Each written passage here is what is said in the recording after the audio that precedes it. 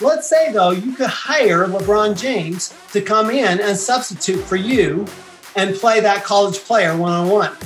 Now who's going to win? Why would you ever put yourself in a position where you're going up against somebody who knows more than you do when you could put somebody in there who knows more than they do? This is The Fighting Entrepreneur, the podcast dedicated to entrepreneurs looking to change the world. Learn how to start, build, and scale a business in today's highly competitive business environment. Here's your host, The Fighting Entrepreneur, Anik Singal.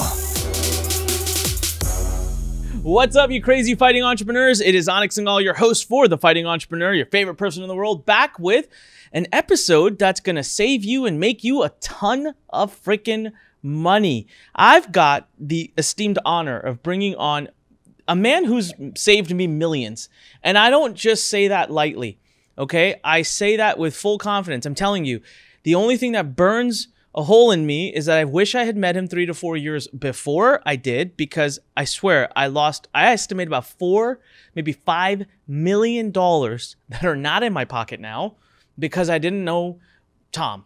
All right. So with that said, today's episode is going to be 10 ways for entrepreneurs to save money on taxes. I am bringing to you who I believe to be the #1 tax expert in the world. That's right. I said in the world. This guy goes around speaking in like Kazakhstan and stuff. So he knows tax code. He's just a great guy. He's always been, he's such a busy person. He's the tax advisor and he's also a rich dad advisor. So he's a main advisor to Robert Kiyosaki. So he's working with the celebrities of celebrities. Yet every time I text him, whether it's 6 in the morning or 10 at night, I don't know how he gets back to me within 3 minutes. That's just the kind of person he is. So he's a good, dear friend, a brilliant entrepreneur. He's out there saving people money. The biggest mistake you could make today is not listen to him. That's honest to God, the biggest mistake you could make. So I'm really, really excited to have on my good friend, Tom Wheelwright. Tom, thanks for being here with us, man. Hey, thanks for having me on it. Always good to be with you. Always good. I appreciate that. We were joking earlier, just to give you guys kind of, the impact that Tom has on his clients, because you heard me, I'm singing his praises. The bottom line is this: you save someone millions of dollars, they're going to sing your praises. Like, it's just how it's just how it works out. I was at an event recently, and the joke I was just telling Tom is, and maybe Brad Sumrock will listen to this. Maybe we'll clip this out, Tom, and send it to Brad. Maybe he'll laugh. I was at an event for Brad Sumrock, it's a multifamily real estate event. And very early on, Brad spoke about Tom and how Tom has helped him save so much money. And then he just kept talking about Tom. Like, his name kept coming up again and again and again. And I had a joke with my wife. I said, man, next time I come to Brad's event, I'm going to bring a bottle of vodka. And every time he says Tom, I'm going to take a shot. And by 11 a.m. on day 1, I'm going to be damn out. But she turns around and said something very funny. She goes, I know you think that's funny, but you talk about Tom just as much, just FYI. And I'm like, you know what? It makes sense. You save someone so much money, they'll talk about you. It makes total sense. Listen, before we get started, are you a member of Learn Nation? Come on, get over to LURN.com, get a free account. Listen, we're going to put 10 million entrepreneurs into this self-delivered platform. We are building a massive community, a movement worldwide of entrepreneurs, because I believe very confidently that if we want to change the world, if you want to cure world poverty, if you want to bring education to every child, you want to solve, you want to bring peace to the world, it's not going to be governments. It's going to be entrepreneurs who do it. It always has been. So you can either be a part of our movement, go get your free account at LURN.com, or you can sit aside and watch us move by you. Don't do that, all right? So go to learn.com right now. If you're listening to this on iTunes, make sure to leave us a great review. Go to Anik Podcast, ANIK podcast.com for all of our show notes. And if you're on YouTube, come on. You got to share this out. You got to hit subscribe, leave a comment, click the little bell thingy, click the little thumbs up icon, and give Tom a shout out, man. He's taken time away from his personal life, his business, to be here today to teach us. It's a complete honor. Tom, thanks again. Tom, you know what? Before we get into the rounds, because you have 10 specific strategies you're going to share with us today that aren't heard about, common stuff that's all over the place. How the heck did you fall in love with taxes? Like, why do you like taxes so much, Tom? It's not a common trait for people. Well, Einstein said that the most difficult thing in the world to understand is income tax. And I thought, well, if I can master something that Einstein had trouble with, I'm probably doing okay. Actually, I love taxes because to me it's a game. and I love games. I grew up playing gin rummy and hearts, with my mother, and poker and with my buddies. And I love games. I love games. And taxes, like you said, it is the number one expense that anybody has. And it's actually the number one pain most people have financially, because a tax dollar saved has an emotional benefit to it as well as a tangible benefit to it. And people hate paying taxes because they don't see the money being used, the way they want it to be used. And so they hate paying taxes, which is actually why the tax law has evolved the way it has, into a series of incentives, right? Because the government figured out many years ago, back in the 60s, primarily, that people hate paying taxes, and if they can give a tax incentive, it's actually worth more to the person than a direct subsidy. So that's why the tax law is basically a whole 6,000 pages of incentives, and that's really what it is. It's primarily for entrepreneurs. And so here's the crazy part, and we're going to have you back for another episode. You and I already talked about it for a Freedom Friday episode, because see, when you say that, there's going to be a class of people that say, here we go, another conservative, doesn't want to pay taxes. But what I learned from you on the first call we ever had, which was a big breakthrough call for me, is what you said was, listen, not paying taxes is not evil. As a matter of fact, using the tax code to benefit yourself by not having to pay taxes, you end up having to do things, make investments in things that end up benefiting the economy and the government far greater than what your tax dollars could have. So it's a true win-win-win. And so it's easy to believe the narrative that the politicians like to put out there, which is not paying taxes is evil. But if you start to truly understand it, it changes your paradigm. And I don't want to get into that in this episode because that will be a Freedom Friday episode. But I just love the fact that you have figured it out and made it so that us entrepreneurs who work our butts off, right? Like we work hard. I work hard. And at the end, I should keep more of my money. And and at the same time, though, I want to do good in the world. I mean, I give a lot. And it's important to me that I give a lot. And most entrepreneurs are not selfish. They like to give back a lot. But if I can give back a lot and impact people while also impacting myself positively, that's a win-win-win. You said something else, Tom, that really hit with me. And you said the emotional benefit of saving $1 on taxes is so much more than earning another dollar. But think about this, right? You taught me this also. $1 saved, then earning you cumulative interest for the next 30 to 40 years is not $1 anymore. It's tens, if not hundreds of dollars. And again, where does that money go? You either spend it, which impacts the economy. You invest it in property, which impacts the economy. So it's really amazing stuff. It's really amazing stuff. That's why I'm very excited for the entrepreneurs listening right now. We're going to give you 10 ways to save money and to save taxes. But Tom, we do have a tradition here at The Fighting Entrepreneur, which involves you raising your right hand. So if you can follow along, raise your right hand and repeat after me. I, Tom Wheelwright. I, Tom Wheelwright. Do solemnly swear. Do solemnly swear. To tell the truth and nothing but the truth. To tell the truth and nothing but the truth. And reveal the tax strategies of the rich. And reveal the tax strategies of the rich. I love it. Sweet. Awesome. Let's do it, man. Let's move into round number 1, which will be strategy number 1. Let's dive in. Tom, what's your first strategy for our entrepreneurs to hear? Well, I think number 1 is to recognize that any expense you have can be deductible. Okay, so what we have to remember is that the tax law, you are taxed on your net income. Okay, it's a net income tax. Now, for employees, it's not. It's a gross income tax because you're taxed on every dollar you earn. But for entrepreneurs, it's a net income tax, meaning that you earn the income, but any money that you spend back into your business, that you put back into your business, and as long as we meet certain tests, can be deductible, meaning that it reduces your taxes by whatever your tax rate is. So you earn $1 of income as an employee, you're going to pay, and you're in a 40% tax bracket, you're going to pay 40 cents on that dollar of income. But as an entrepreneur, If you earn $1 of income and then you have $1 of expenses, you're going to pay 0 taxes on that income because you use the money in the business. See, this goes back to our, Freedom Friday comment, which is, you have understanding that the government wants you to put your money back into your business. So then the question is, okay, so what does that mean? So what I get all the time is people will ask me, Tom, is this deductible? Is this deductible? And I want to help you rephrase the question. Okay. I think one of the things that entrepreneurs do really well is they come up with better questions, and the better entrepreneurs come up with the best questions, right?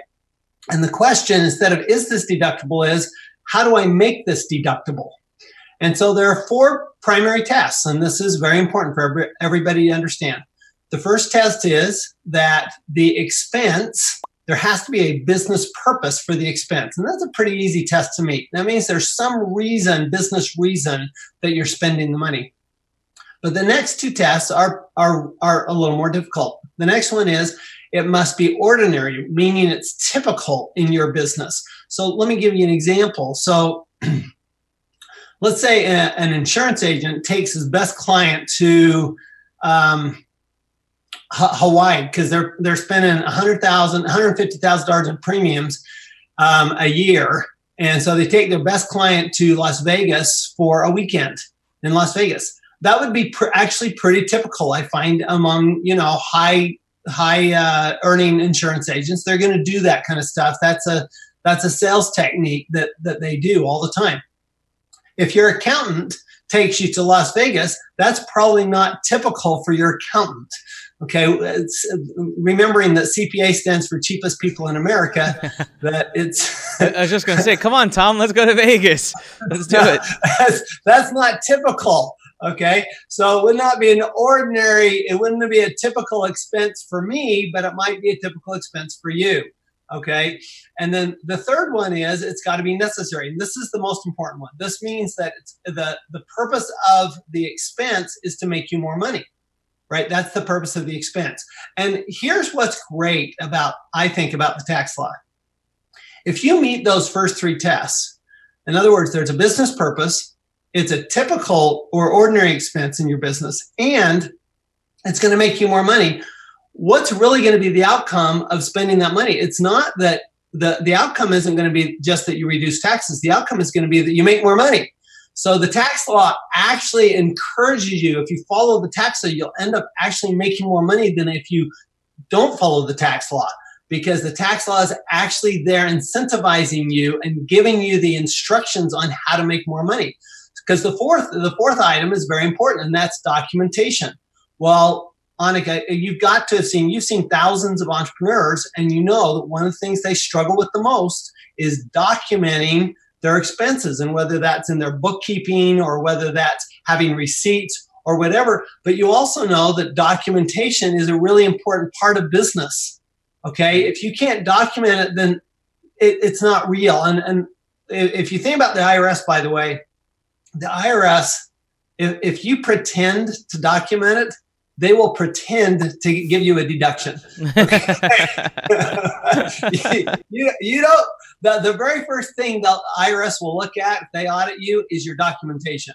So you've got to document that, and it's a real receipt. By the way, your credit card statement does not do it for you. It's got to be an actual receipt, and you're going to write on the receipt. For example, let's give a big one. So one of the big deductions that people miss is meals. Okay, it's a huge deduction. Like you and I have talked about this one.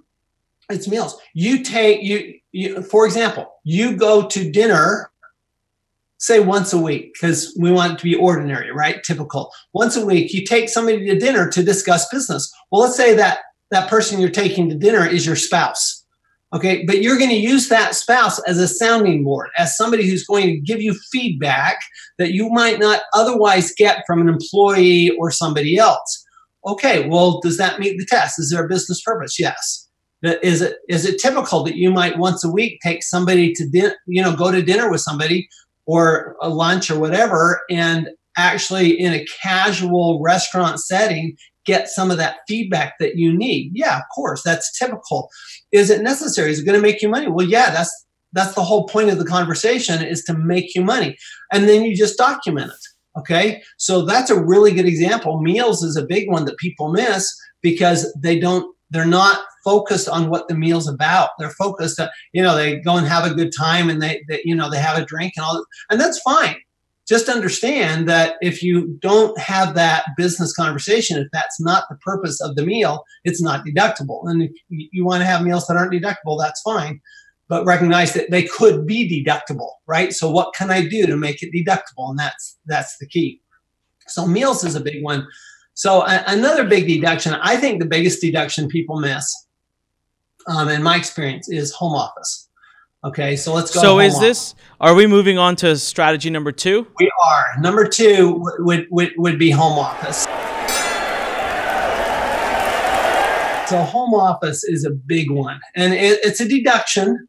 Okay, it's specifically allowed in the tax law, and it's got very specific requirements. Okay, and I'll give you a couple of the requirements. One of the big ones is it has to be an area in your home that is used for nothing but your home office. So don't put a bed in there. I mean, I'll tell you, I'm actually recording right now from a room that is not qualified to be a home office. It has a bed in it.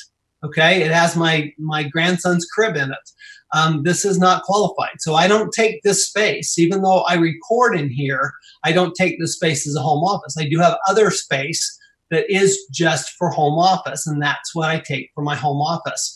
So understand it has to be only used for business, and that's an important one. The IRS will ask you that.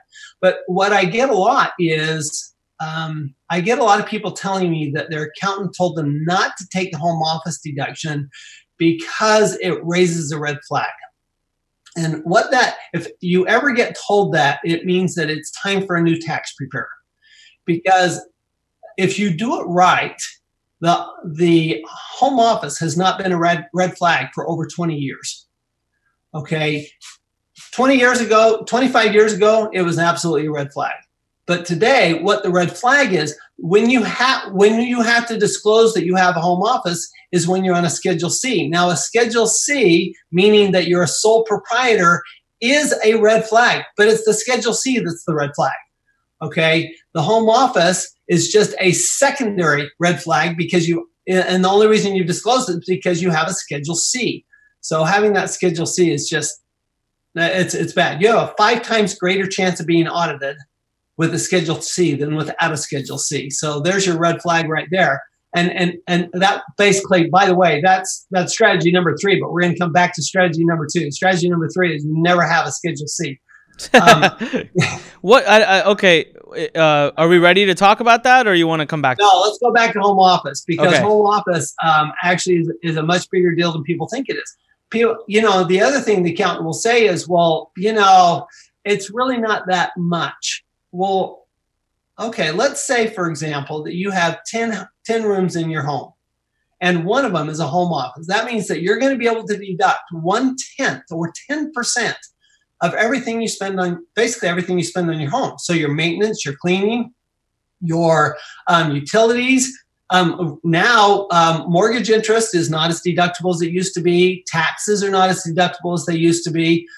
All of these things, if they're in your home office, now they're deductible, okay? Because there aren't the limitations, right, on business taxes. Business taxes don't have the same limitation as personal taxes. So you have all of these benefits, but here's the big one. And this is one nobody ever gets. So cars, right? People don't deduct enough of their cars. And here's why, because they don't have a home office. So we're going to connect the two here. So the very first trip you take during the day, let's say you go from your home and you go see a client. That's considered a commute. So that's non-deductible. And then you go see clients all during the day and you come home at night, and that last trip home is a commute. So what that means is probably 40 to 50% of your travel during the day is that commute to and from either a client or an outside office or something like that. All right, so that means that let's say your car is right now is 50% deductible because you only use it for 50% business, because the rest of the time it's commuting, right? Now all of a sudden you have a home office. All right, every morning you go to your home office and you commute 30 feet. I love it. And then your very first trip out to that first client is no longer a commute. When you come back to your home office. You then commute 30 feet from your home office to your kitchen.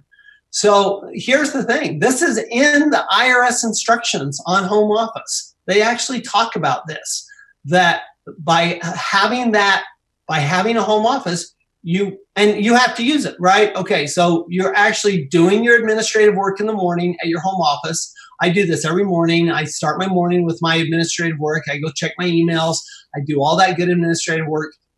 And then I start, into my day and doing things that I might do them at my home office, or I might have to go into a meeting at my office at work. Now, here's another thing people will say. Well, tax preparers will say, well, you can't have two offices. That's not true. Okay. Now, there's very specific rules, and you need to sit down with a tax advisor to really understand what those rules are. But you can what's important for your home office is that it's your primary office.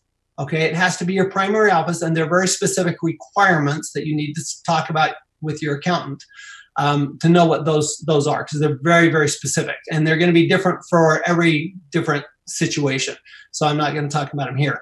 But the key is you can't have, for example, my office at my CPA firm. I go there only for meetings. That's the only time I use it. The rest of the time I'm in my home office. Okay. So my home office is very clearly my primary office. Okay. It's very clearly my primary office. So I always start first thing in the morning. I do my administrative work. I may then go to the office for meetings. I might go see clients. I might go see some real estate that I have. And then I come back at the end of the day. I'm going to come back to my home office. I'm going to clean up, at my home office for the rest of the day. Well, what that does is now the car, right, has a much bigger percentage of business use. And remember, your car is only deductible to the extent of your business use. So if you can shift your business use, let's say you buy and here's going to be your strategy number 4, which is where you'll see that these are all connected. These strategies all get connected.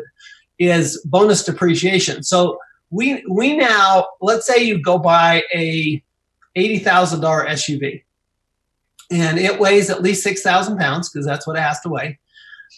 Well, now you have a home office. Okay. Well, that instead of being 50%, now you're 90% business use. 90% of that $80,000 or $72,000 is now subject to bonus depreciation, which means you get to deduct $72,000 the year you buy it. So because you have a home office, see, if you were, let's say didn't have a home office and you were less than 50%, you don't even get bonus depreciation. But now you're more than 50%, you're now 90%, and you're going to get bonus depreciation because you have a home office. So, for all of those accountants out there that say home office is a waste of time and you just don't get very much, I'm going to say, look, $72,000 for most of us would be a pretty nice deduction to have, and would wipe out an awful lot of income. At a 30 or 40% tax bracket, that's a huge, huge number. And that automobile expense is there because you have a home office. So it's not a home office deduction, it's an automobile expense deduction, but it's a big deal. Yeah, it's crazy, because when bonus depreciation came out, there was you remember I called you last year, there was actually a scenario in which I could get rid of my existing Range Rover and buy a brand new one and come out on top. Right.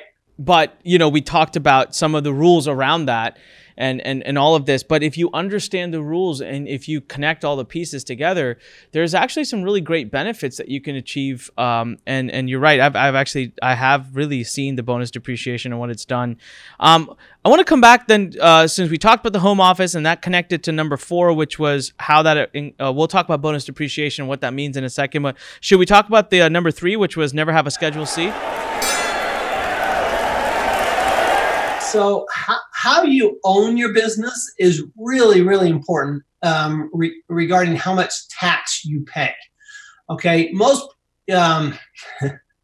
my buddy Garrett Sutton, who's a asset protection lawyer, he says CPA stands for cannot protect assets, and because he gets very frustrated because CPAs will say, "Oh, you don't need an LLC or you don't need a corporation because that's just a waste of money and a waste of time and all that kind of stuff." And I'm going, but wait a minute, you want to protect your assets. On top of that, if you have a limited liability company, you can elect to tax that limited liability company any way you want.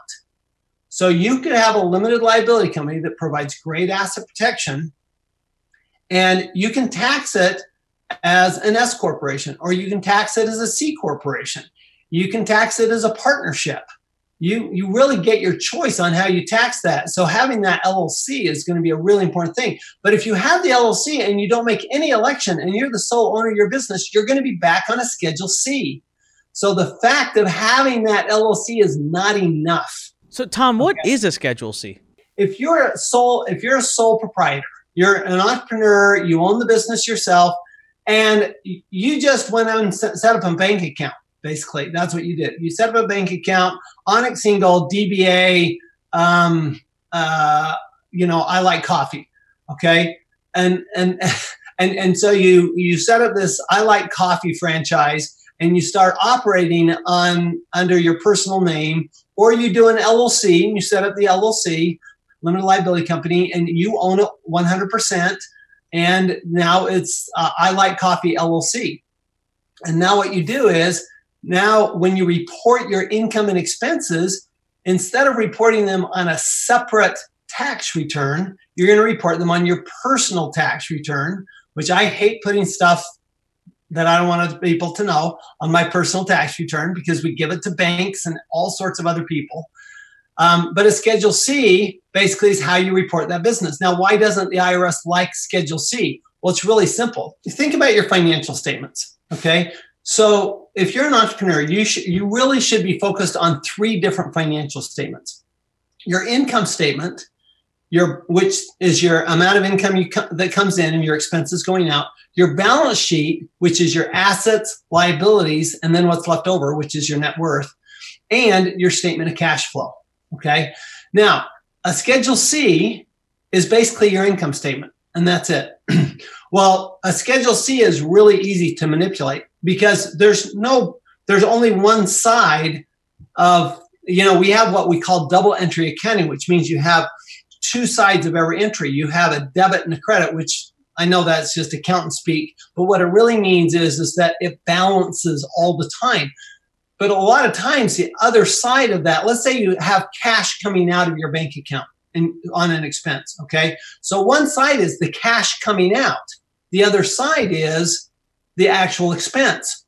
Well, your Schedule C, all it shows is the expense. It doesn't show the cash coming out. That's a balance sheet item.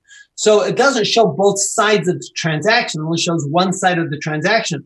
Well, if you think about it and you go, okay, how do you know you've got a straight line? Because you got 2 points and there's a line in between those 2 points. And so now you got a line going through it. Okay. Now, let's say you take one of those points away. Now you can put all the lines you want through that. So the IRS doesn't know if you're telling the truth or not. And so they believe you're probably not telling the truth. That's really, they don't believe a thing is, remember, under the tax law, you are guilty until proven innocent.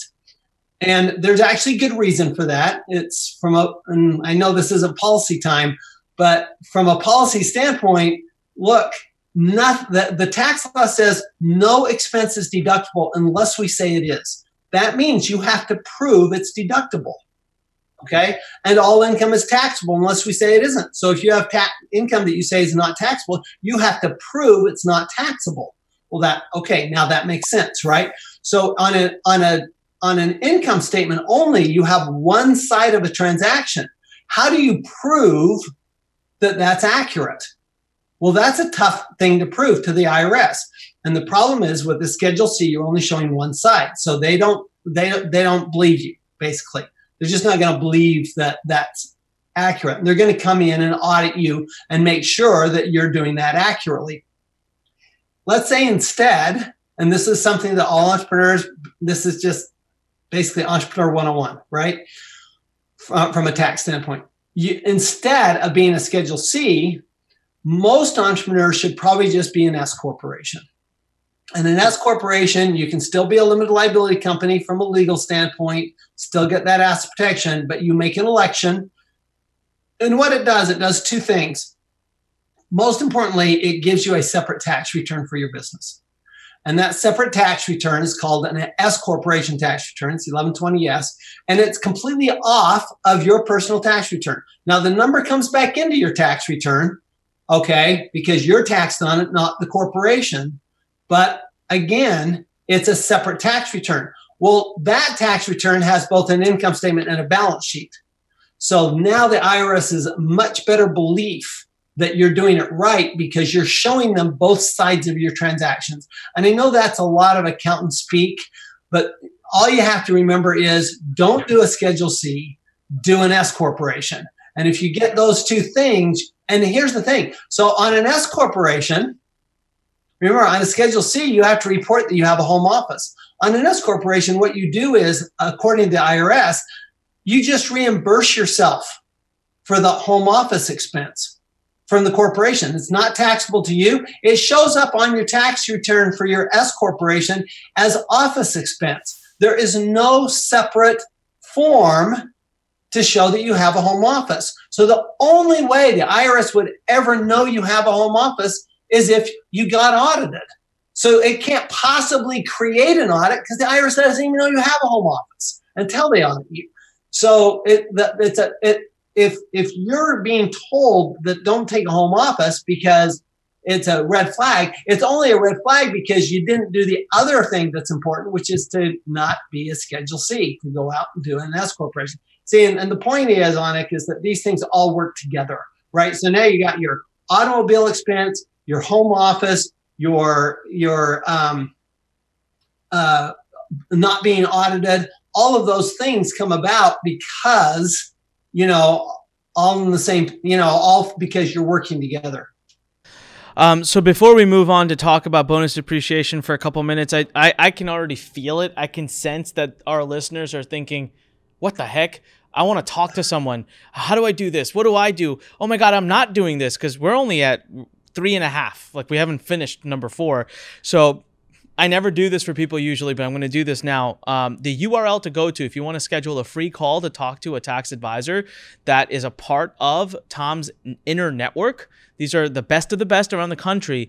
Go to Wealth Ability. Okay, Wealth, WEALTH, Ability, ABILITY.com, wealthability.com. You'll have a little button there. You click, you schedule a call, and you'll be talking to someone who's almost as smart as Tom. Maybe, definitely not as smart, but it's pretty damn close. No, there's a lot of people smarter than me, pal. So well, then I want to talk to them too. We do. We do have an entire network of accountants and CPAs that have joined our network, so that I get to train them. Yeah, and I want to. It's actually a lot of fun. I do want to warn everyone who's thinking about going into this. First of all, a great accountant, there's going to be a cost to it. So please, going to get on a free call. Eventually, you have to engage their services if you want the help that comes with it. The first time I ever called Tom, he was advised. I was recommended to call him by Robert Kiyosaki's team, right? So I called him right away, and then we talked, and then he told me how much his advice would cost, and I almost fell off my chair. I was completely in shock. I thought, wow. But within like 3 months of doing it, it's like if I asked you for $1 and every time you gave me $1, I gave you 7 back or 10 back or 20 back, how many times would you do that transaction with me? So it's like that's how it. So a lot of people, I find what they do with account, and this is what I did. Guilty, okay? I went to my neighborhood accountant down the street. This is someone I knew since I was a child. I mean, he's a good person. I love him. I still know him. But he's an accountant for local small, he's an accountant, good accountant for employees with a little bit of a twist in their taxes, a local doctor's office or whatever. I had gone way past his abilities. But a lot of people they discount shop, thinking that all accountants are the exact same. And I am just here. Tom's not asking me to say this. I'm telling you, is one of the biggest lessons I learned as an entrepreneur is there's one place you don't discount shop is with your CPAs, with your lawyers, and with your wealth managers. You do not discount shop those people because, you get what you pay for. So. All right, Tom, bonus depreciation. My understanding of it is the ability for us to deduct a whole crap load of something we buy for the business in year one. The way it used to be up until recently was over time. So if you spent $100,000, you could depreciate it over so much time. But now it's like a large portion of that goes boom right in the first year. Is that kind of a correct summary? I think that's a great way to put it. It's we used to have. We think of it as a net income tax. It's actually a consumption tax now, because it's only the amount that you actually consume that is taxable. So if you don't consume it, if you actually put it back into the business, you're going to get a deduction for it. And it doesn't matter anymore. It used to matter whether what the money was spent on. Was it spent on an expense that was, you're going to use in the next 5 days? Or was it spent on something that you're going to use over the next 5 years? Now something you're going to use over the next 5 years gets just as much of a deduction as something you're going to use over the next 5 days. So whether you spend it on, that meal that we're talking about that you're going to use immediately, or whether you spend it on a car, which you're going to use over the next 5 years, doesn't matter. You spend it on equipment. That the microphone you're talking into, that's deductible. The desk that you have, that's deductible. And what's really interesting is they changed the bonus depreciation rules. Not only is it now 100% deductible the first year, but even used equipment is deductible the first year. So it doesn't have to be brand new. It used to have to be brand new. And then we had this whole 179. A lot of people have heard of 179. We don't even bother with 179 anymore, because bonus depreciation is so much better than this Section 179 deduction. So for the next few years, at least until 2023, we have bonus depreciation at 100%. So that means that anything you put into your business, you can, a lot of your, let's say you remodel your office, a lot of that is going to be deductible. Not all of it, but a lot of it's going to be deductible. You could go buy, Anik, you were saying that you were down at Brad Sumrock's event and you're looking at multifamily housing. Well, multifamily housing, normally that's used property, right? You're not going to go build a brand new apartment building. So you're going to take, well, when you buy a piece of property, you're actually buying 4 different things. You're buying the land and the building, but you're also buying the land improvements, all the landscaping, the outdoor lighting, the infrastructure, all of that kind of stuff, and you're buying the contents of the building. Well, the contents of the building and the land improvements are all subject to bonus depreciation. So let's say you buy $1 million building. This math is phenomenal. You buy $1 million building. You put down $250,000 on $1 million building. You're not going to put down more than $250,000. Okay, so you invest $250,000. Your first year deduction is going to be somewhere between $250,000 and $300,000 on that $250,000 investment. It's kind of like a free building. It is. It's like I'm getting this huge deduction for something that's going to last for the next 40 years. That is a screaming deal. Okay, and so I'm not here to say I don't want to pay taxes or I do want to pay taxes. I'm just telling you that if you understand the tax law, for an entrepreneur, there's no reason to be paying high taxes. It's just, you're just not understanding the tax law if you're paying high taxes. And it's funny, right? Because last year, 2018, was the year I built the Learn Center. So we invested a ton of money in video equipment, AV equipment, desks, and I don't know what else we did. And there was a conversation happening at the end of last year because we got to figure out like, okay, any tax strategies needed in 2018 to eliminate taxes. And I remember called Tom and he was like, you don't need, like, we don't even need to talk. I'm like, why? He's like, because there's no way you're paying taxes with bonus depreciation and the fact that you just built this center with all the stuff you bought.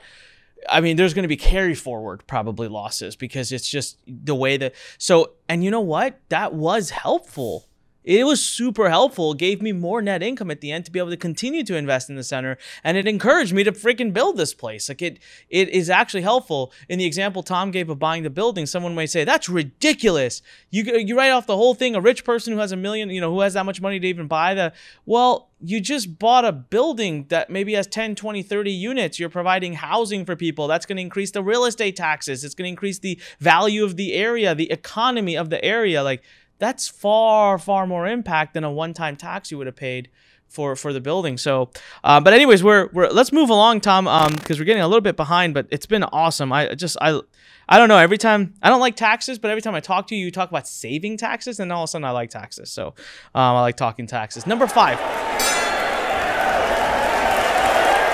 Number 5. What's All right. Well, let's do a cool one. This one's kind of fun. I actually gotten a little play out of this recently.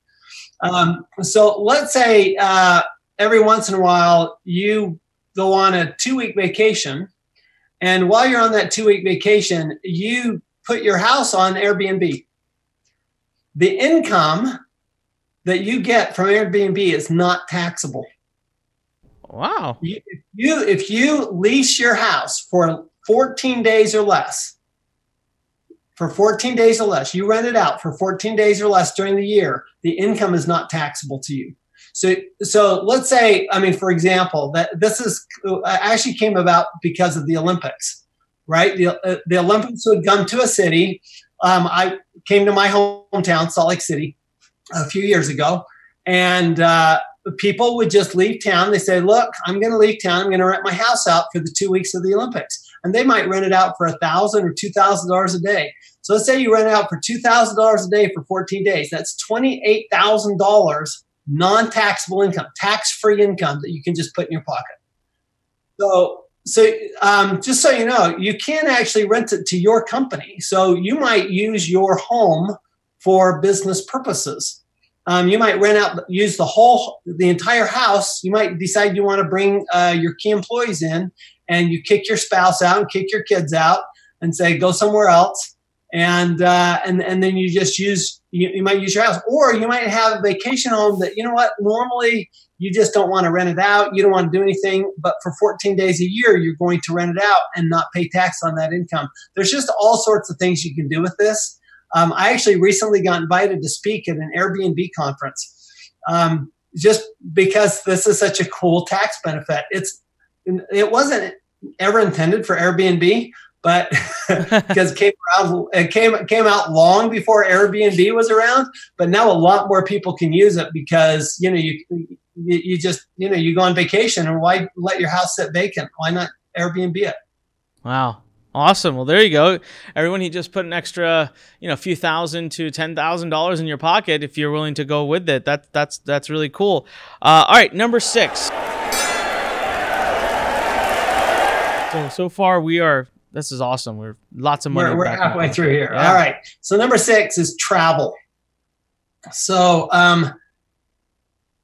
again, we go back to the basic rules. Okay. Can you make your travel a business purpose? Can you make your travel ordinary and necessary? Okay, well, let's think. What are you going to do while you travel?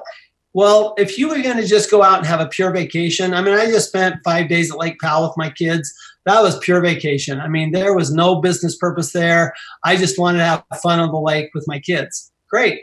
But let's say that you go, no, you know what? I'm going to go, and let's say that you're a real estate investor. I'm going to go look at real estate. All I have to do is spend 4.5 hours a day during the weekdays doing business. 4.5 hours. And then the primary purpose of the trip is business, because it's 4.5 out of 8 hours is more than 50%. So that means the rest of the time during the day, I can do whatever I want. The weekends, I can do whatever I want. So I take a 2-week trip. I only have to work basically 45 hours. You think about it. I'm working 10 days, 4.5 hours a day. I'm going to work 45 hours in 2 weeks. And if I can work 45 hours in 2 weeks, then the rest of the time, the whole thing is deductible. So it's an all or nothing. Okay. So you can make a lot of your travel deductible simply by having a real business purpose and, go see clients, go see prospective clients. If you're in business, go learn something. I mean, you were in Dallas, right? For the last weekend, right? And when you're in Dallas and you're learning something, you are doing business, you're doing something good, but I hope you had fun in Dallas too, right? I mean, in the evening, right? You had some fun. You went and saw some things. You might have go see a show, whatever. You can do all that and still all deductible. So a lot of people don't deduct travel just because they don't know how to deduct travel. So I have a question. So this is interesting because right soon I'm going to be going to, I went to Toronto recently twice, and that was for business. I went there to speak at an event, ended up staying an extra day or two, had business meetings with the people who had arranged the events. Soon I'm going to be speaking in Singapore, Malaysia. I'll be there for a while because I have to do multiple events. So that all becomes fairly easy to understand how that's a business, travel business. Let's say I'm going to Switzerland, okay? I don't have any clients there. I don't have any contacts there. Does the 4.5 hours a day of work have to be location dependent? Like I have to be doing something, there has to be a reason for me to be in Switzerland? Right. And actually, when you travel internationally, it's proportionate. It's not all or nothing. So if you spend 50% of your time doing business, then 50% of the trip is deductible. So foreign travel is a little different than domestic travel. But let's say, for example, let's take Switzerland, because I think that's a great one. Okay, let's say you decide that you're going to go interview some bankers. You're going to talk about what are you going to do with your money? Well, how are you going to set up your offshore accounts? You can do. Let's say you're going to do tax planning in Switzerland, okay, which is legitimate tax planning, right? And you spend your time doing tax planning for your business in Switzerland. Okay, now all of a sudden that part of the trip is deductible. So because that's part of your business, right? Part of your business. Or let's say you're investigating, a good one for you is you're investigating how to do this for all of your viewers, right? You're looking at all of your members, all of your viewers and going, this is how you do it. So you go and investigate something. I mean, here's the thing about entrepreneurs. We're all about coming up with new ideas and exploring new ways to do things. Why not? What's better than doing it in a foreign country and actually learning from that country, because they have a completely different way of looking at things than we do in the US, right? So if I go to, for example, I was in Bucharest, Romania, and I was actually speaking there. So that was an easy one, right? Like you say, sometimes it's easy. But I'll tell you what, I learned so much. They have a completely different way of looking at business, a completely different way of doing things. And so there's so much you can learn only by being there. So I would look at it. So this is why I say, when you look at the tax line, you go, I'm going to do what the tax law tells me to do. You will make more money because you have to do things that make you money in order to get the deductions. And so to me, it's like, I love what you say. It's a win-win-win, right? Because you're helping the economy, okay? At the same time, you're helping your students. At the same time, you're actually making more money and reducing taxes. So you've got all sorts of good things going on because you're doing what the tax law tells you to do. Oh, that's awesome. Love it. Yeah, I love it. Travel and getting travel deducted, if you're listening, is one of my absolute favorites because my wife loves to travel. We like to take vacations. It's usually a good opportunity to take a break, but I'm an entrepreneur. So the thing is, when I travel, I know I'm going to be working. So if there's a way to kind of fuse the two together and be able to deduct all of that away from income, let the government pay for some of my fun too. It's great. Love it, Tom. All right, let's move on to number 7. So let's talk a little bit about documentation, and because this is actually a big one. That it's not sexy, it's not exciting, but I'll tell you what, it'll make the difference between having a positive experience with the IRS and your accountant or a negative experience. First of all, when you have, and what I mean by this is you hire a bookkeeper, okay? You hire a bookkeeper who is not your spouse and who is not related to you and can hold you accountable. Because that bookkeeper, you want to make sure that they're a professional bookkeeper. Bookkeeping, it's not a very expensive service, okay? It's not very expensive, But having that documentation and somebody who will really make sure that you're documented, that you've got things in place, that everything ties out, let me tell you what it'll do for you. First of all, you're never going to have to worry about an IRS audit because you're going to have all the documentation that you need. Okay. Number two is when it comes time to do your taxes at the end of the year, it's going to be half as expensive. Okay, because you're going to turn over a really nice set of books to your accountant, and your accountant's going to say, wow, this is great. This is not going to be very expensive at all. Because most of the time we spend on doing tax returns is spent doing bookkeeping. I'll tell you, there's no question. Most of the time we spend is doing bookkeeping. It reminds me of, I think, Karen. What's your partner's name again, real quick? Karen, right? Karen. Yeah. How much she loves working with my dad. And even you've said in the past, because my dad does a lot of my, like, not my main company, not Learn, but he does a lot of my other companies, and he does the bookkeeping.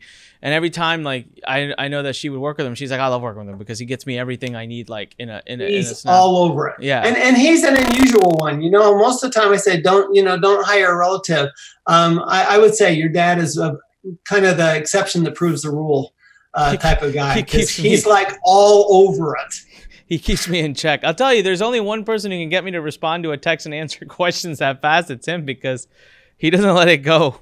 And he doesn't forget stuff, which is, I guess it's the engineer in him. But yeah, he's very meticulous. And thanks to that, it allows me to be in accordance with everything. We have Milena now at Learn. And she chased me down. You can't just put an Amazon charge on our credit card and say it's deductible. She says, can I get the receipt? What was it that you bought on Amazon? And exactly. by doing that's made me more aware, because all of a sudden some of my supplements are, not showing up on my business credit card anymore. I'm pulling them off because I don't want Melena's going to come at me later and be like, why is vitamin C on the, Learn credit card? So it's like, yeah, it makes me be more aware. And you're right. It just makes everyone's lives easier. And you know what? I can honestly say, everyone, I walk around every day with very little fear of an audit. As a matter of fact, at Learn, we actually are doing a voluntary audit with a private company because we just wanted to make sure we have all of our ducks in a row. But I don't really walk around with a lot of fear of it. If they came in, all right, waste your time, because in the end, they're going to find I'm pretty much up to speed on everything and I've got everything done right. So you talk about documentation, how much it saves money. I just want to talk to all the entrepreneurs out there. Proper documentation gives you good sleep at night, because now I hate, by the way, this is a funny joke, it's a true story. I hate receipts. I don't know what it is with receipts. I have a deep innate hatred for them. I hate being handed receipts. I hate shoving them in my wallet. And there was when I first watched Iron Man, it was a really funny scene where someone's trying to hand him something and he puts his hands up and he goes, I don't like to be handed things. So like he makes his assistant, he's like, give it to her. And I am the exact same way with receipts. Like if I'm at the grocery store and they're handing me a receipt, I'm like, I could give it to my wife. Like I don't like receipts. But that part of me has begun to change. I really am trying hard now. Luckily, also, I buy most things online, so the receipts come into my email. But every entrepreneur I know is not good at documentation. I could be better, but they're not that good. And since day one, Tom, you have driven this home with us. Like, we've got to get better about it. And you're right, it's not sexy at all, but it's important. I will definitely say. Tom, so every receipt should be saved and like properly filed and like hardcore. You know what? It's easy though. Just scan them. I'm a big believer that we do too much stuff ourselves as entrepreneurs, right? And there's a lot of do-it-yourself going on where you get an assistant, have somebody else do it for you, get a bookkeeper, get somebody else to do it for you, and let them scan the receipts. Just all you have to do is give them the receipt. It's no big deal. Write what the purpose was for the expense and just hand it over. No big deal. Let them scan it, file it electronically. You don't want to keep them physically. They're going to fade anyway. So don't keep them physically. Just do a good scan and make sure all the information's on there. And then you don't even have to worry about it. Awesome. It's like, hey, sleep at night. Yeah, it does. I mean, we're actually, it's crazy. I don't know how much money we spent, but we spent multiple 5 figures to get a voluntary audit done by a private CPA firm here at Learn, and it's in the process, and we're doing it just so we could find any holes in documentation. And that's when we, that's how I got myself to stop putting supplements on my company's credit card. All right, number 8. Let's do this. Okay, number 8. So here's another fun one. This is something that people don't think about. So our tax law system, like most countries, is what we call a progressive tax law, meaning that we all have low tax rates. We all have a 0 tax rate. First $12,000 is non-taxable. Then we have a 10% tax rate. Then we have a 12% tax rate on up to, in the US, a 37% tax rate. That's how it works. And it's progressive, okay? Progressive. The more money you make, the higher the tax bracket. Well, here's the cool thing. So everybody gets the same tax brackets, meaning that our children have the same tax brackets we have. Our elderly parents have the same tax brackets we have. So a lot of entrepreneurs have children, and they might be 2 or 3 or 4 or 5 or 6 or 7, doesn't matter, 12, whatever. And you've got an underutilized asset right there, because they've got a tax bracket, a 0 tax bracket that you're not using. And every year that 0 tax bracket goes away. You had $12,000 you could have had in a 0 tax bracket that you didn't use. Okay. And if you've got 3 kids, you've got 3 $12,000 tax brackets that you're not using. So here's what you have to do. You have to involve your kids in your business. You have to involve. This is a great opportunity for entrepreneurs, because you think about it from a policy standpoint. Does the government want you teaching your kids how to work? Obviously. Would they like them to not be on the welfare rolls when they get older? Obviously. Would they like them to contribute to society through business? Obviously. I mean, those are all positive things, right? And so what the government says is great. So if you pay your children to work for you, now let's say that they're 2, but let's say that your business requires some child modeling. Okay, you could actually pay your kids to model. Now, pay them a reasonable modeling fee. Don't pay them $12,000 to do $500 worth of work. Okay, pay them $500 to do $500 worth of work. But child models are not cheap. So you can pay them a realistic modeling fee. Or let's say they're 10 or 12. Have them start doing some bookkeeping for you. Have them do some work in your business. Get them involved. I started working at my dad's printing company when I was 12. Okay, he was paying me $1 an hour.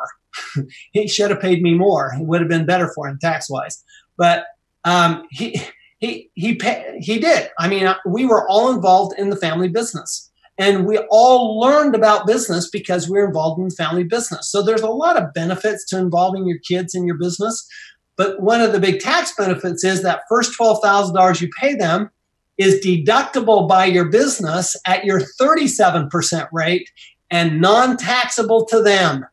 So you just eliminated tax on $12,000 for every kid you do this. Now you say, well, I don't have children. Well, a lot of people a lot of millennials have elderly parents. Okay, and you're taking care of your parents. So here's the thing, parents, it's even easier because you don't even have to pay them. You can give them a share of your business. Okay, you can't do that with your kids because they don't get tax brackets for passive income, but your parents do. So you can actually give them a non-voting, non-controlling interest in your business. And again, let's say they're in a very low tax bracket because they're just on Social Security. Great. Give them an interest so that some of that income is showing up on their tax return in their tax bracket instead of your tax bracket. So taking advantage of those tax brackets, it's a pretty big deal, and very few people. And what's funny is, so I was in South Africa a couple of years ago, and I'm about to get on stage, and we have the South African CPA with me, and I turned to her and I said, okay, look, I want to talk about paying your kids. Can you do that here? And she looked at me, she goes, Oh my heavens, I never thought about that. That's brilliant. I'm going, no, it's not. This is simple stuff, okay? It works actually, that one works in every country. It works in every single country. You can pay your kids to work in your business. That's so crazy. I thought of so Jimmy, if you're listening, which you probably aren't, so Jimmy Kim, last night we were talking about his daughters, Allie. She's super adorable, and she's getting more and more adorable by the day. And I was joking with him. I said, hey, can you ship her over here and you make another one? Like, I'll take her. And he goes, sure, no problem. Send her back when she's making money. And so Jimmy, she can make you money now. Just get her to do some photo shoots for SendLane. That would be awesome. And then you can divert income to her. That's so cool. Like, if you're listening to this, there's just so many ways to deploy this, and it's your choice. $12,000 is a lot of money, especially for entrepreneurs doing a couple $100,000 or whatever a year. And I mean, that's 5%. And you got 2 or 3 kids. That adds up real quick, real simple, real easy. Not to mention your kids are involved. They're learning. You're spending time with them. It's a cool little fun thing. Like when my nephew came here once, I keep always referring back to this. It was so fun. I don't have any kids, but my nephew was visiting, and he loves the Learn Center. He says it's Disney World, and he went and he wanted to speak on stage. I was completely baffled, and so I took like an hour and a half the night before, like, working with him, teaching him, and then the next day he got up on stage and he spoke, and I just wished he lived closer by, because if he did, how much fun could we have? He would definitely charge me, though. He's a very capitalistic child, so I know that. Hey, but here's a cool thing. So your kids are minors, which means that they don't get to control that money. You do. Yeah. So you're not going to hand them. You're not going to hand them $12,000. You're going to put it into a custodial bank account or a trust, and you're going to be in control of it. And you're going to decide what to do with it. The only thing you can't do is use it for support, right? You can't use it for food or clothing or housing, but you can use it for extracurricular activities. You can use it for family vacations. You can use it for music lessons, sports. You can use it for any of those things. Or, I don't know, here's a thought. How about investing it for them? I was just going to say. Into your business, okay? So they own a piece of your business or a piece of your real estate or whatever. I mean, there's all sorts of things you can teach your children about money by having this available to them. Yeah, no, that's awesome. Really, really awesome. All right, let's do this. If you guys are getting ideas, I'm going to give the URL again. If you want to talk about how this applies to your business with a live human being one-on-one, go to wealthability.com, and talk to one of the amazing advisors out there. You can literally say, here's who I am. How will any of these and more, right? We're only doing 10 here. Right. There's so many more strategies. There's so many things that Tom's done for me that we can't even talk about, because they're just, they level up. Like, as your income levels up and as it levels up, the strategies you can deploy level up. Right. And so anyways, go to wealthability.com. All right, number 9, Tom. Number 9, and this is a big one. It's your tax preparation. Okay. How do you report stuff on your tax return? Let me give you an example. So a lot of entrepreneurs spend a lot of time going to seminars and education and stuff like that. And the thing is, the IRS hates the word seminar.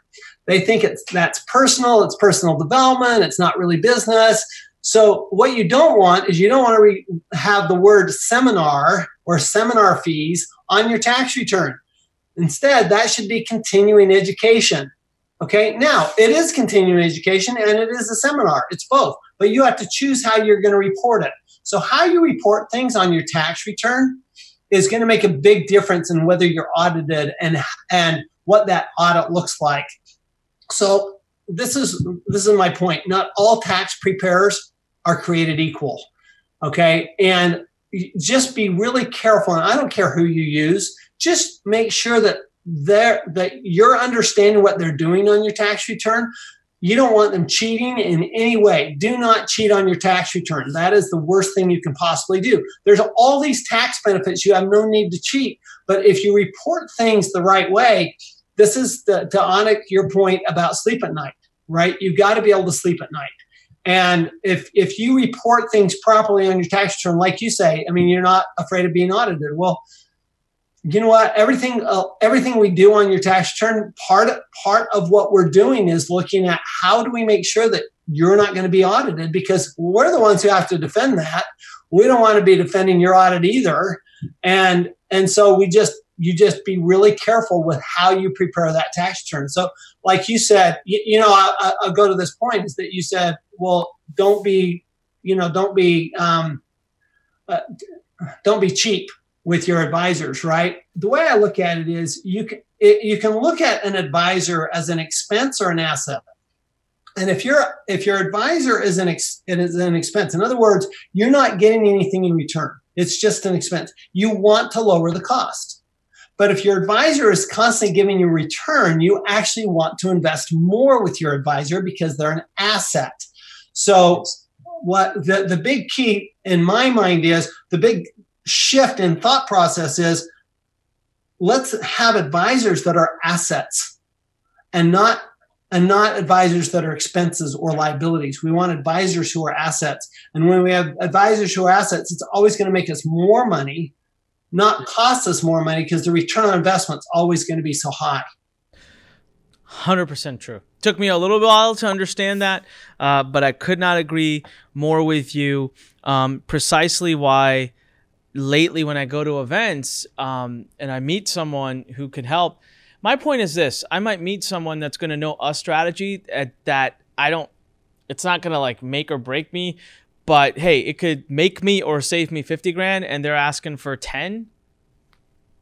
I mean, it's just a stupid transaction not to do it. Whereas the wrong thinking is people start focusing on the 10. Oh my God, it's 10, it's 10, it's 10. You got to focus on the 50 and the fact that you net 40. I know you're thinking, as I say this, people are hearing it and going, well, duh. Go back and think about your decision making. The duh applies to you. Trust me, because it did to me as well. Tom, number 10, we're at the last one here. What would you say? Okay, so we started out with me having to raise my right hand. So here's what we're going to do, Anik. Raise your right hand. Repeat after me. All right. I, Anik Singal. I, Anik Singal. Will never. Speak to. The IRS. The IRS. Absolutely. I have zero desire. There you go. See, here's the thing. Your tax advisor will have a bigger impact on your finances than any other person in your life other than your spouse. Okay? What you don't want to do is be talking to the IRS, because you will, as an entrepreneur, you will screw it up. Okay? Here's the way I look at it. You're going to play one-on-one basketball against a college basketball player. Okay? Now, you're going to go up against that college basketball player and you're going one-on-one. Who's going to win that game? College basketball player, right? Absolutely, all day long, yeah. All day long. Let's say, though, you could hire LeBron James to come in and substitute for you and play that college player one-on-one. Now who's going to win? Me. Your team's going to win. So why would you ever put yourself in a position where you're going up against somebody who knows more than you do, when you could put somebody in there who knows more than they do? Yeah. You think about the IRS. Now, I appreciate what they do. I think they have one of the hardest jobs in the world. Seriously, I would rather be a proctologist than an IRS agent. It's a much cleaner job. Sorry, I've just never heard that analogy. All right, that's definitely a visual there, Tom. There's definitely a visual. There's a visual for you. Well, you think about it. Okay, so you come out of college and you go, okay, I could go work for a CPA firm where I'm the hero every single day. I'm always saving taxes. Or I could go work for an agency, a governmental agency, where none of my clients like me. They don't want to hear from me and they never want to talk to me, and they're probably going to be rude to me. Now, where's your top students going to go? They're going to go to the CPA firms. Your A students go to the CPA firms. Your B students go to the lower level, what I call national CPA firms, and then your C students end up at the IRS. Well, you get an opportunity to put an A student against a C student. Who's going to win that? Who's going to win that? Okay, your A student's going to win. So this is where, I spent a lot of time with Mr. Kiyosaki, bless his heart, and I love him. And he wrote a book a few years ago called Why A Students Work for C Students and B Students Work for the Government. And it's a pretty funny title. I have a mental image of him saying it. Like he would say that. Yeah. You know, but here's the thing. There is a time when you do want A students working for you, right? Don't hire the B students. Don't hire the C students. Hire the A students, because guess what? The tax law is complex. All the details are complex. You have to know the basics. We've gone over a lot of the basics this morning. You have to know the basics. Your CPA, though, needs to know the intricacies of the tax law, because they're the ones going up against the IRS. You're never going to talk to the IRS. You get an IRS notice, you're going to send it to your CPA. That's what you're going to do. You're not even going to look at it. Just send it to your CPA. You get, and if it's a brown envelope, you open it because that's a check, right? But if it's a white envelope, you just say, you turn to your assistant and say, here, scan this over and send it over to Tom, send it over to my CPA, because I want him to handle this situation. And then I'm going to get a power of attorney from you. And, you know, Anik, we have a power of attorney for you all the time, right? So that anytime there's an IRS issue, we can just call the IRS. I actually have a direct line in to the best people at the IRS that the average person can't get into them. It's actually called the Tax Practitioners Hotline. So having that team, this is really strategy number 10. And I think this is the most important part, is having a team of advisors that really have your best interest in mind. That, by the way, that you can send them a text at 6 in the morning. You can send them a text at 9 at night, and you are going to get a response. Okay. Having those advisors that really understand their specialty. I mean, I'm a specialist. There's no question. I specialize in tax law. Don't be asking me asset protection questions. I have a general idea of it, but I'm not a specialist. That's a lawyer who's going to handle that.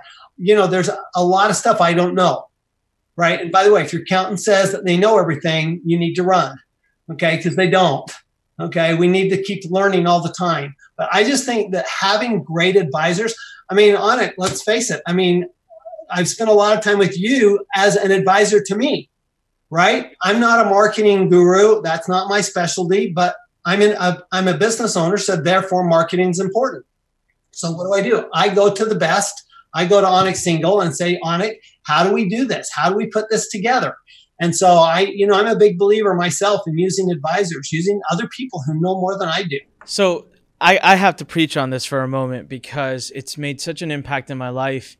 And I'm very blessed because, and so I'm not sucking up here, but for the fact that I have Tom, I want to give everybody like the series of events and how crazy and why. It's not even the fact that he saves me money.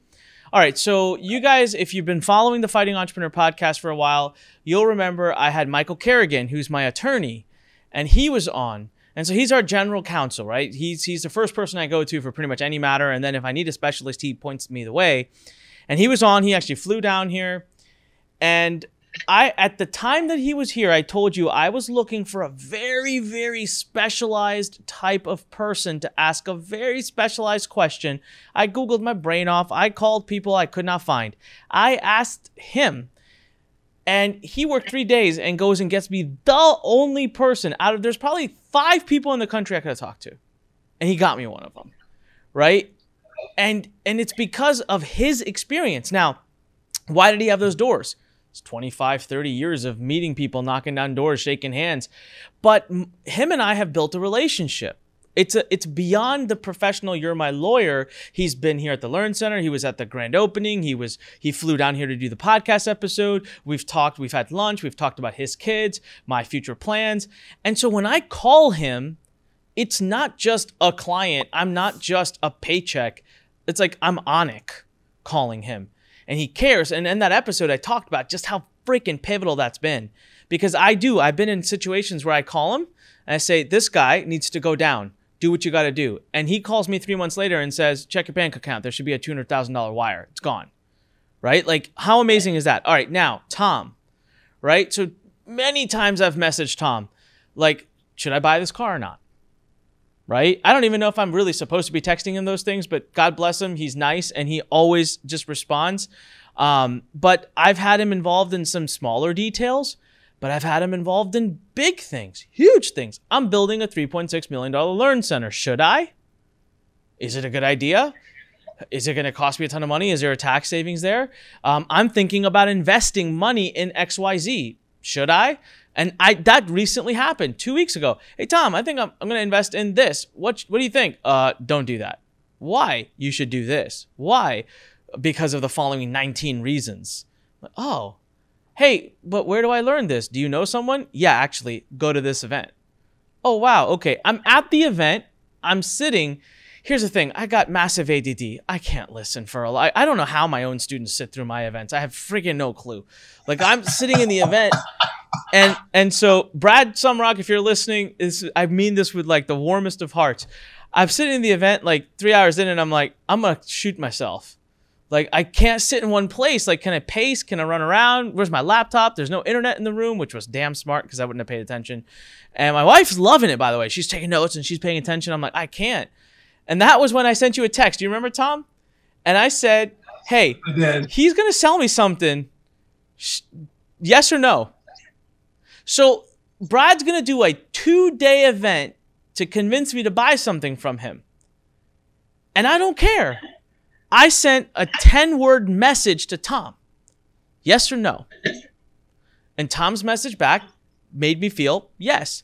So at that point, I'm looking at my wife and I'm like, do you think Brad would mind if I just walk up to him and be like, here's my credit card now. Like, can I leave?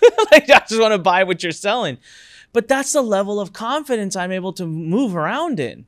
Whenever I want to do something financial, I turn to my team, right? And if I don't have someone in my team, I turn to my team and say, I need someone in my team. And it's made decision-making in my life. And you know what? I've come to learn, and Tom, you can agree or disagree. This is why the rich get richer. Oh, no question. The challenge that most entrepreneurs have is we're just caught up in this do-it-yourself, right? If I'm going to get something done right, I'm going to do it myself. Well, that's so stupid. If I'm going to get something done right, I'm going to hire the person who knows how to do it the best in order to get it done right. I'm building a guest house right now with a studio, and I'm going, I don't know how to do this. So I've got Anik, you know my technology guy, Clint, and he's in there actually building the studio for me, working with my builder. And then I got Irene, my assistant over here, and she's making sure everything gets handled. And the builder's got all these people working for him. They've got the sheetrock people, and then they've got the roof people, and they've got the framing people, and all these kind of stuff. You don't do it by yourself. You don't build a house by yourself. You don't build a business by yourself. And frequently, you always hear it's loneliest at the top. Well, that's why you have advisors, because it is lonely at the top. There are certain things you cannot ask your staff. Okay. You need somebody that you go, I'm going to ask somebody who knows more than I do about this subject, and that I know that I have a relationship with them. And it's not a relationship. It's not a top-down relationship. It's a peer-to-peer relationship. And so I can ask Tom something that I might not be able to ask an employee, or I can ask my attorney something I could not ask an employee. And so then we can get really much better information. And then you also have that person to go rely on.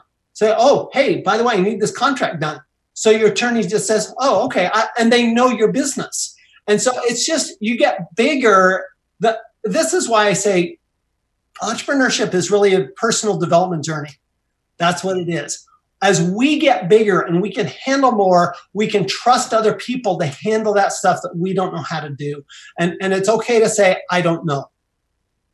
No, it's so true. And so I'm going to leave it at that, everybody. I challenge you, if you're an entrepreneur and you don't have, seriously, the first part of your wealth team, it was mine. The first part of my wealth team was Tom.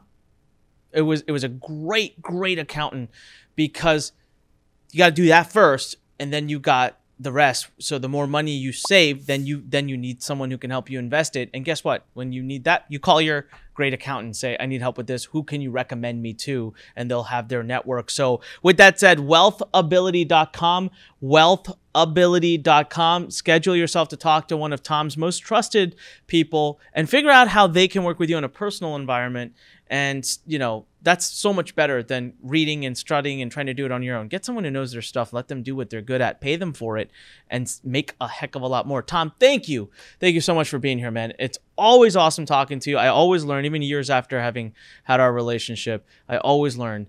The cool thing is I don't have to learn anymore because he just does it for me. So I just get to sit back and listen. But what I love about you, Anik, is you're always learning. I mean, here you're spending a weekend at a seminar and you're learning brand new stuff. And, you know, we actually have a rule in our office that we don't take any client that doesn't want to learn.